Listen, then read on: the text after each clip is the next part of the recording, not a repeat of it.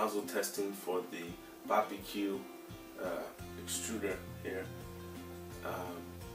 This is going to be a fast video because I think 3D food printer belongs in the kitchen. Order. And so we've got it in the kitchen today. My wife is at her work Christmas party, so we're just going to be real schnell and fast and get this in and out.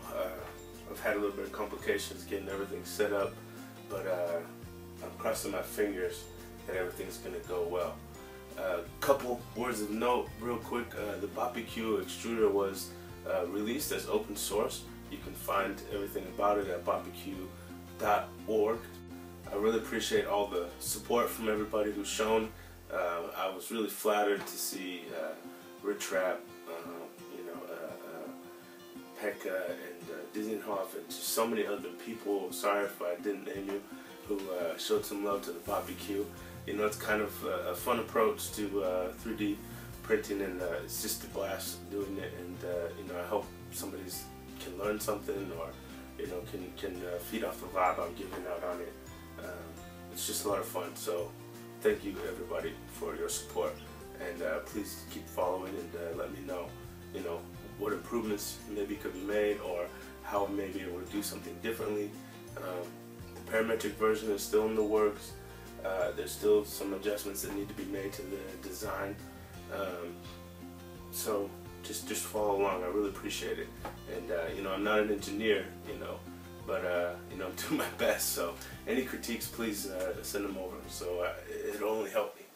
So two big thank yous as well. I want to give a shout out and thank you to 3digitalcooks.com. Also at 3digitalcooks. It's Mr. Luis Rodriguez, and he is doing some crazy stuff, amazing stuff. He's the one that did the pancakes, and he also experimented recently with salt and ketchup, and also with some jelly. So go ahead and follow him, check him out, and check out the site. He's got so much cool stuff.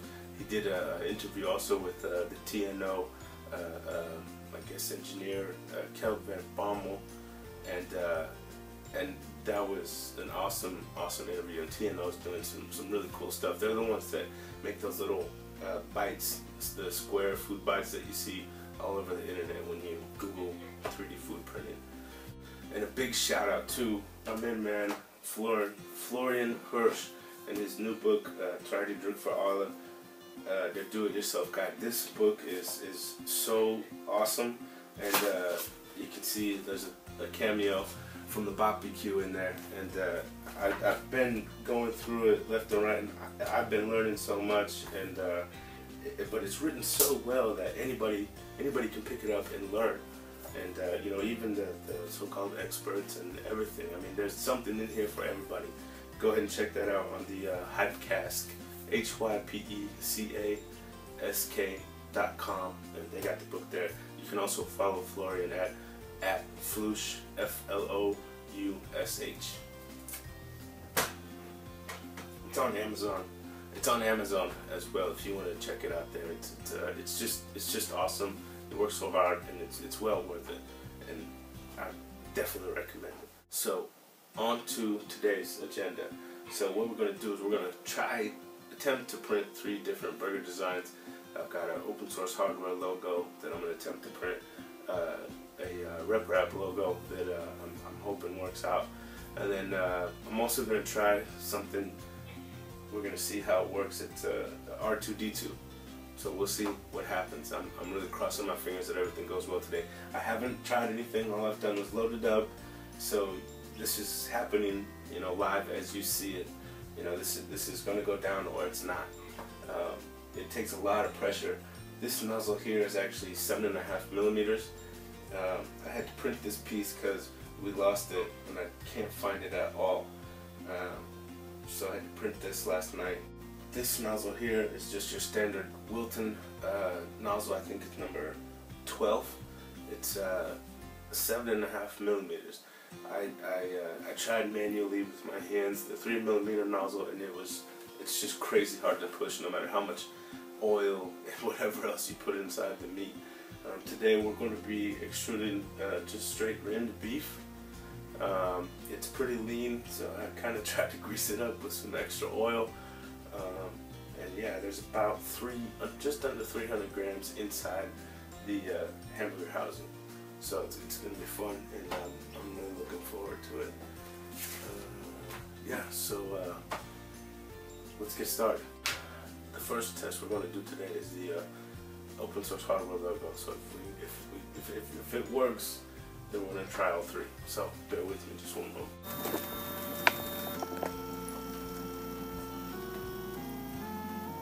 Oh well.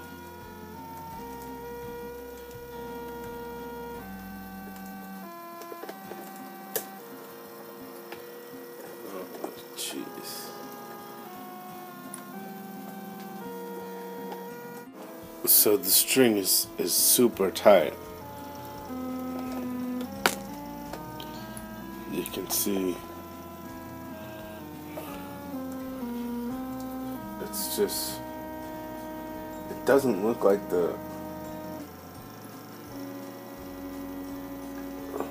gears are moving, but it's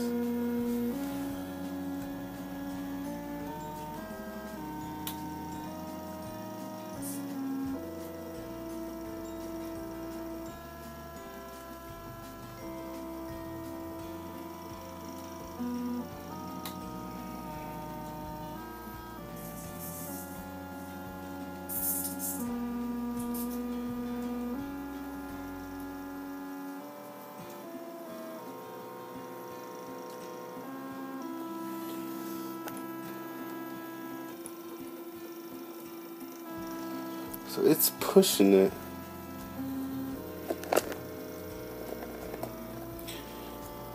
Maybe it's just, see, it's not so tight now. The motor's not hot.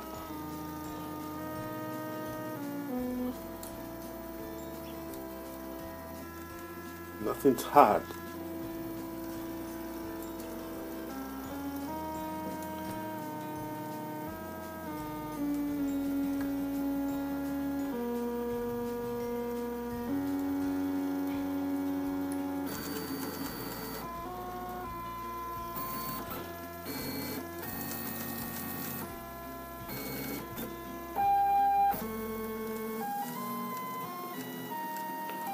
Okay, we got some movement now. Alright.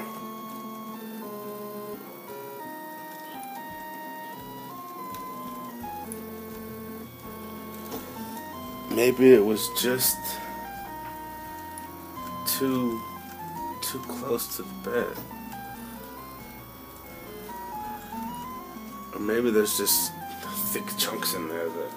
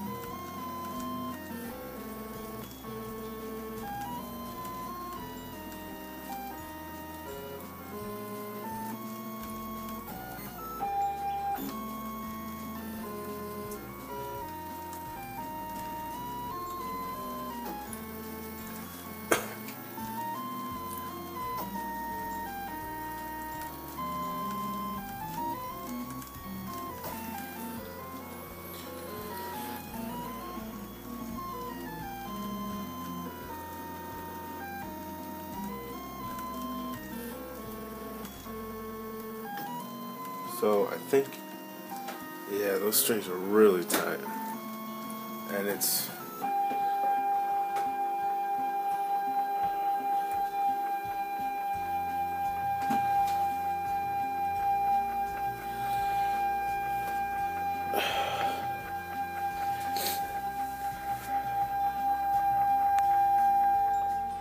So I think I can try to solve some of this by maybe opening up the nozzle size to give, maybe that'll give some addition, opening up the nozzle size in the slicing settings to maybe that'll give it some additional strength. But it's really tough to press this stuff out of that extruder at such a small diameter with the nozzle. It's thick, it's lean beef. Maybe I should try just fattier beef next time. Let me play with the settings real quick, and we'll try the next one. We'll try the rep wrap burger. Now we're gonna go for the rep wrap burger. I've adjusted some settings. I've changed the nozzle diameter to 9 millimeters, and I've changed the fill density to 50%. I don't know if that's gonna have anything, but we'll see.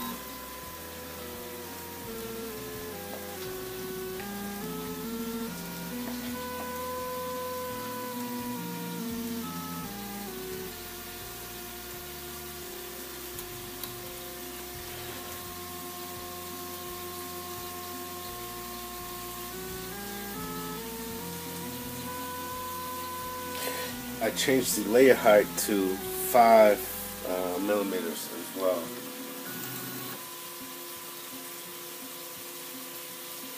It looks about right. You see, it's the meat. There's like some parts are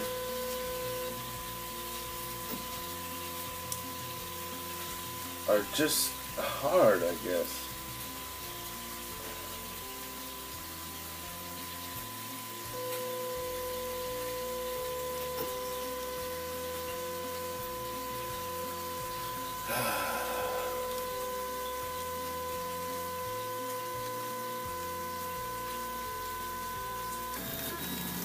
Maybe I just need that little bit of, more pressure. I mean, it's okay with the larger nozzle, So there we've got the open source logo burger. Yeah, I know. We got a lot of room for improvement there. Just got a knock on the door from the neighbors, as well as my wife will be coming home soon. It's going to take me a little bit of time to clean this up. We'll shoot for the R2-D2 next time, huh? I'll search for some possible bigger nozzle sizes, or maybe I'll design one and print it also. I mean, that's definitely an opportunity also. Yeah, the mystery of 3D printed hamburgers will get solved. We will do that. If anybody has tried anything, and I'd love to talk about it. So definitely share your experiences. Hamburger is a little bit weird. I don't know about those chunks getting caught up in there. But thank you so much, everybody, for checking out the BotBQ and for all the support and love. You can check us out on botbq.org, BOTBQ.org.